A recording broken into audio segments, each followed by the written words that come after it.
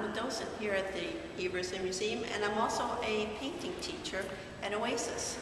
And I recently had a class here, and they were just enthralled with all the paintings. It's kind of fun because a lot of times you go into some modern art museums and people say, oh, I can do that, I can do that, and you have to explain everything. But when we came in here, everybody was saying, how did he do that? How did he do that? So it was really refreshing to try and explain how he did it.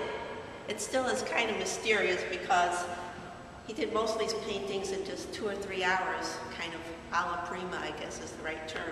And his use of color is just outstanding. And one of the things that my class was very fascinated by was that he used a limited palette, because today we have all these colors, all these tubes of colors, 7 reds, 15 greens, and you know, he just painted with 1 green and 1 red and 1 blue, and they're asking me, what blue?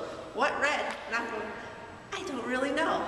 And that's what makes it so much fun, is to look at it and try and figure it out. Especially this landscape, it's obviously maybe sap green and viridian green, I don't really know, but just his brush strokes and this part, and here in the mountains and the clouds, it's just, how he did that with just a stroke of his brush.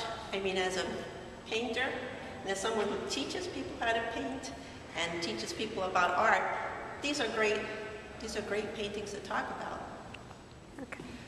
This is your chance to come to the museum and visit us, and if you want a guided tour, one of us great docents will be happy to give you one until May 13th. There's a lot of portraits that are outstanding, probably equal to Gilbert Stuart in that they're so wonderful and great. So come and see us. We'd be happy for you to come and see us.